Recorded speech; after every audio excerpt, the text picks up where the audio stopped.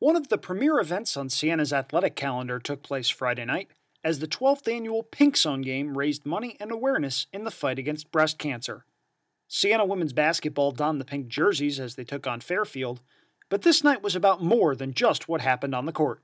It's really about the game of life. That's what I always say.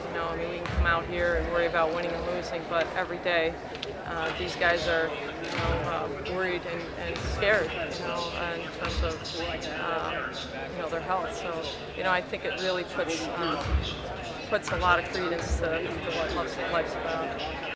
Proceeds from the evening went to Capital Region Action Against Breast Cancer, or CRAB.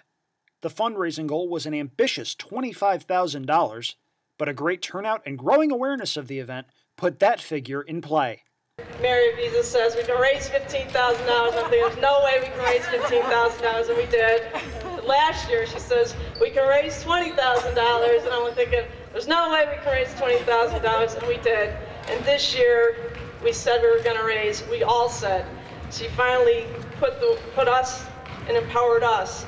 And she said, and we all said, we're going to raise $25,000, and we're right there. So I'm very proud that Siena College is part of the Pink Zone, has worked over the years to bring a night like this together, and the dedication is tremendous.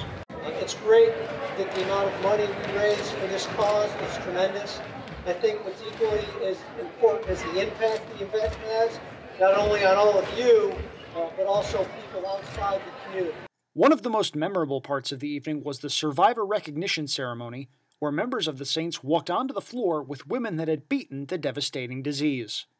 The mood in the building was one of ecstasy, and the Pink Zone game was once again a resounding success, regardless of the game's final score. I thought the festivities were great. It was a great turnout of people. I thought everything turned out great. Unfortunately, we didn't win the game, so puts a little dent into that. But I thought overall it was a great event.